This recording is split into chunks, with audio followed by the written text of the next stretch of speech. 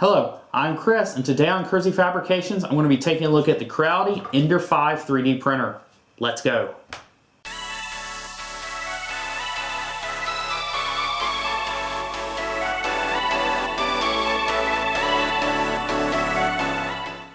In case you missed it a couple of weeks ago, I did a live stream in which I unboxed, built, and ran my first test print on a Creality Ender 5 3D printer. If you missed that, click this link to watch the condensed video. Be sure to check out the description of that video for time codes to specific parts of the build process. Since that stream, I've been running some test prints to see just how well the Ender 5 performed on a number of different 3D models. But before I show you what I printed, let's take a look at the printer itself. Let's first look at the construction of the printer. The main appeal of the design is the rigid frame which the entire printer is built around. Each of the 2020 or 2040 extrusions are screwed directly to one another, which leads to virtually no flex once assembled. The movement of this design is actually really elegant and simple. I originally thought this design was based on the Core XY or H-Bot, but after doing some research, it's vastly different, and I could find no other printer with a similar design. If you know of one, please leave a comment below. Each of the axes has one stepper motor, and all movement in the X and Y directions are accomplished with rollers directly mounted to the V-slot extrusions. This means less hardware and less mounting that could go off square to the frame. The X-axis stepper is your usual belt-driven design, but here it goes around the 2020 extrusion. The Y-axis stepper is what makes this printer really unique, as it uses this double-axis motor to drive both sides of the gantry at the same time. It goes around the extrusions, which, like the X-axis, does provide a nice channel for the belts. Finally, the Z-axis stepper drives a lead screw that's centrally mounted between two 10mm guide rods, which are an upgrade from the usual 8mm rods found on many low-cost printers. The movement is extremely smooth to the point that the build plate usually just falls due to gravity once the stepper has been disengaged, such as at the end of printing. During my test prints, I experienced zero skipping or uneven movements in the printing process. Nothing appears to be underpowered or misaligned. My only complaint about the construction is that the belts seem loose to me compared to how I normally tension them on my other printers. Unfortunately though, there's no way to tension them with the included hardware due to the fact they're crimped in place. With that being said, I haven't noticed any printing artifact that can be attributed to loose belts, so there may not be a functional problem here. A final note about the frame is about the included spool holder attached to the side. It holds a variety of sizes, it's durable enough for full 1 kilogram spools, and it doesn't put any additional strain on the frame that could affect your print quality. The electronics in the Ender 5 are a mix of custom, off-the-shelf, and/or standardized components. Starting at the power supply, we have a really nice Meanwell 350 watt 24 volt supply. This is the same or similar supply to the one provided in the Ender 3 Pro, and the same supply I chose for my large format printer for the heating beds. Going from the supplies, there are nice silicone wires with well done crimps. The whole cable management is actually nicely organized and clean. While they had a large space to work in, they took the time, straightened up, and zip tied all of the wiring. The main board in this printer is a Creality 3D V113 board running a modified Marlin firmware. I'm not sure though which drivers are on board, but I suspect DRV8825s.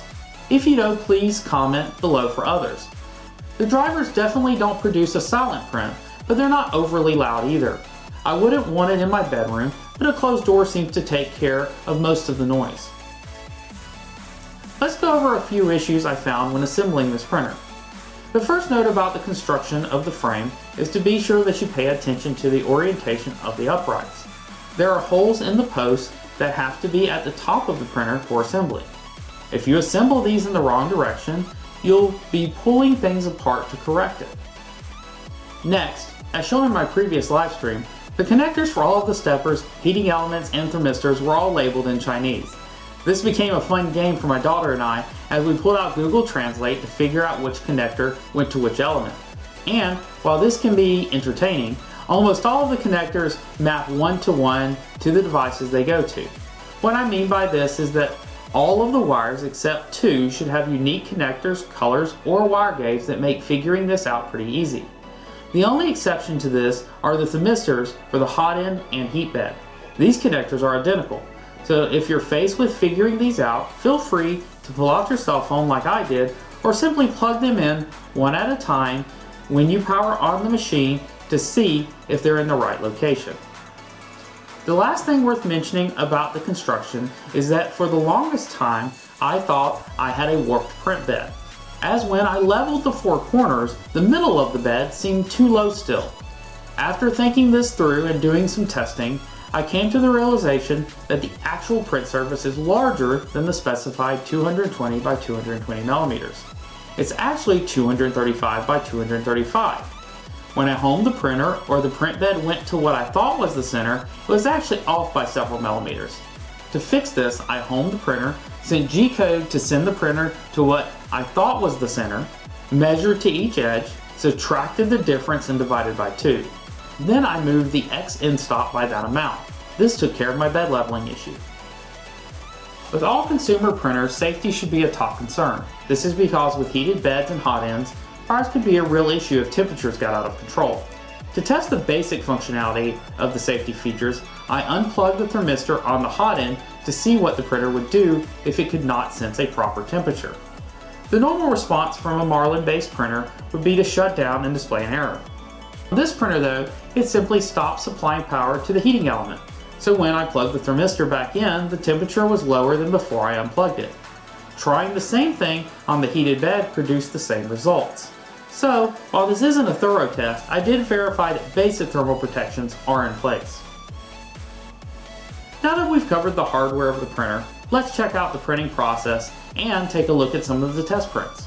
The first thing you do with any 3D model is import it into a slicer and produce G-code for your printer. By default, Creality ships this printer with a copy of the open source Cura on the USB or microSD card, along with the needed printer profile. This made it easy to get going with test prints. Once your file has been sliced, you can save the G-code to the included microSD card and insert it into the front of the printer. Once you select your file from the menus, the print bed will begin to heat up. This is usually the longest part of the heating process, as the hot end is a lot quicker due to its smaller mass. With a 24-volt power supply, I expect a quick heating time, and I wasn't disappointed. Starting at 21 degrees Celsius ambient room temperature, the heating bed was able to get to 60 degrees Celsius in about 2 minutes and 15 seconds. To get up to 70 degrees Celsius, it took about 45 seconds more at 3 minutes. It's a relatively small print surface, so this is about what was anticipated. As seen in my live stream video, the first file I printed came pre-sliced on the microSD card, and it was simply called dog.gcode. This file took almost 11.5 hours to print, but really produced a great sample. My estimate is that the maximum speed was probably around 40 millimeters per second, and the layer height was 0.2 millimeters. The print had excellent layer transitions, and the curves were very smooth and consistent. The next print I went for was a more challenging model, the Gear Anderson cat, which is a Scan the World model from My Mini Factory. The model is fairly difficult to print due to its fine details and under-chin overhang. Overall, the printer did remarkably well for this first print. The details are about what I expected without any special tweaking and for a model at this scale. The overhang survived and really only needs minimal cleanup with a sharp blade. My main complaint with the default slicer settings show up in the walls of this model. As you can see, the infill is visible throughout the smooth surfaces. This is easily fixed by taking the wall thickness to 1.6 millimeters, which will add an additional line of filament around each perimeter. This is always my default, whether for form or function. After printing the cat and tweaking my settings accordingly, I went to another challenging print, the Star Wars Death Trooper by Paul Braddock. This print has a lot of different curved geometries, overhangs, and therefore needed supports. The results are almost identical to that found on the dog print. The curves are beautiful and consistent, and the layer transitions are clean. In this plain white color I used for this print, I don't really notice the layers until the shallow transitions at the top. The supports broke off relatively easy, and I was able to remove all of them with needle nose pliers, even in the hard to reach areas. Now let's move on to some of the more technical prints to look at some more objective results. One of my biggest complaints on low-cost printers is ghosting due to sharp angle transitions in the print. This is where we really test the construction of the printer as well as the settings for jerk and acceleration in the slicer. So for this test, all of those values were left as they came in the profile from Creality. This first small ghosting test can be found on Thingiverse. It's a piece that has both an open source and OpenBuild's logo on both sides, but one is embossed while the other is debossed. The first of these prints was performed with the max speed set at 50 millimeters per second. There is no visible ghosting on any edge of the piece. I printed a second one of these at 100 millimeters per second and again saw no visible artifacts. Due to the small size of the piece, I didn't expect any differences, but I wanted to test it nonetheless. Keep in mind that it takes time for a printer to hit maximum speed due to the jerk and acceleration settings, as well as just physics in general. Due to the small size of the model, there wasn't any real long runs for it to get going. This brings me to the next test, which is this camera case I designed. This model has long, straight walls, which is perfect for looking at quick direction changes and vertical consistency. This model was printed at 60 millimeters per second, which is a common speed I print for many of my projects. Here we can see some ghosting on the long run before a hard stop. The corners though look quite good. The layer consistency is also quite good with an extremely smooth finish. Next, I printed a model specifically designed to look at printer dimensional accuracy. The CaliCat is my go-to model for calibrating my 3D printer. Not only does it have specific dimensions listed with the model, it's also a great little gift for children of all ages. My daughter really loves these. So right out of the box, the dimensional accuracy of the printer is very good. On the X and Y axis, we're looking for 20 millimeters, and on the X I measured 20.10, and on the Y I measured 20.05. On the Z axis, I like to measure from the bottom of the model to the top of the cat's head, which should be 30 millimeters, and I measured 30.02. Keep in mind that using the built-in menus on the printer, these settings can be dialed in even closer by changing your steps per millimeter. The final print I performed was Maker's Muse tolerance gauge, which can be used to find out the printer's tolerance when printing two walls close together. This is extremely important when designing mechanical components because this number is used to sort out proper printing dimensions, which are almost never the same as the ideal model. A good quality desktop printer with a 0.4mm nozzle can usually achieve about a 0.2mm tolerance, which is exactly what I got from the Ender 5. It required almost no force to free up the 0.2 knob, while the 0.15 knob couldn't be broken even with tools. So now I'm reaching the end of my review, and I'd like to cover a few odds and ends that I haven't mentioned elsewhere. First, I did take a look at how the printer handled different materials such as carbon fiber and TPU. For carbon fiber, I found that the print quality was very good and it had no extrusion problems with the stock components. Just keep in mind that this sort of material will wear brass nozzles faster than standard PLA. For TPU, I first tested a Shore 85 TPU, which started to print fine but could not make it through a test print without eventually finding its way out of the extruder. Testing a firmer TPU though, I had no problems completing a print at 40 millimeters per second. The quality was what I expected from the PLA prints, and even retractions work better than on other printers I've tested. Next, let's talk about the extruder. Functionally, this is a good extruder. I never saw any jerking or stuttering while printing at normal print speeds, and the path for filament is tight enough for firmer flexible filament. I don't love this extruder though for two reasons. One, the components are all plastic, and when you go to insert filament, you can feel the handle give a bit. I worry about this holding up over time. Two, it's kind of a pain to insert filament into the tube. I found a trick where if you cut the filament at a sharp angle, it will go in relatively easy, but sometimes this takes multiple cuts and just the right alignment. With both of those in mind, I went looking for a replacement for this extruder, and found that Creality actually has an aluminum upgrade for these components right on their online store at creality3donline.com. At the time of this review, they were running a special for $7.99. so I ordered one and will report back on how well it works. My final concerns are about the removable bed. While I love the idea and it does make prints easy to remove, I found that this surface does not always cooperate. The first issue I found is that if the surface gets dirty and or oily, the only real way to clean it is with hot water and dish detergent. Alcohol did not do the job for me on this surface. Next, I find that I have to squish the filament into the plate more than I usually do for glass. I think these are problems I can live with now that I know about them, but I did have to have some Twitter and Facebook help to figure out the proper cleaning. So to wrap up, what I hope was a thorough but not too long-winded of a review, what are my final impressions of this printer and am I happy with the money that I spent on it? Ultimately, this printer does achieve what I purchased it for, which was to test out a cube design and to look at the print quality in such a design. It does not disappoint in the least in that department.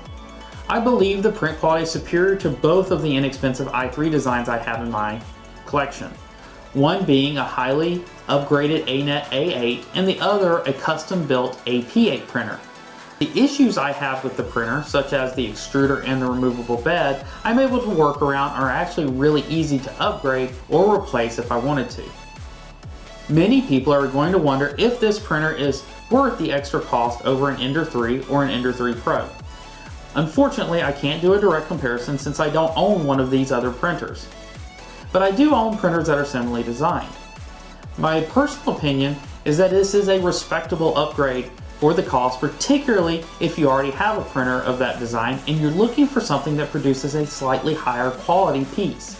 As a cosplayer and someone that does like to post-process and finish a print as time allows, anything that the printer does better is one thing less that I have to sand flat or clean up in some other way.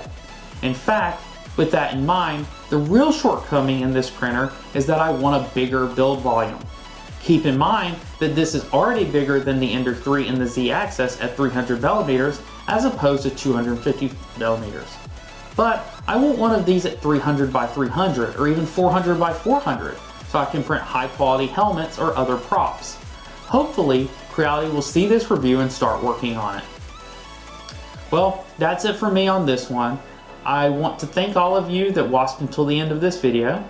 I'd like to welcome you all to my channel and I encourage you to subscribe, like this video, and join me in the comments and other social media which I will include in the description. I have a lot of projects in mind and I'd love your encouragement and input. Also in the description you will find links to all of the models I printed in this video and links to channels or other external pages I may have mentioned. If you have any questions about the review and or suggestions for future videos, please leave those in the comments as well. Now, go and make the world a better place through your creativity and inspiration. Bye everybody.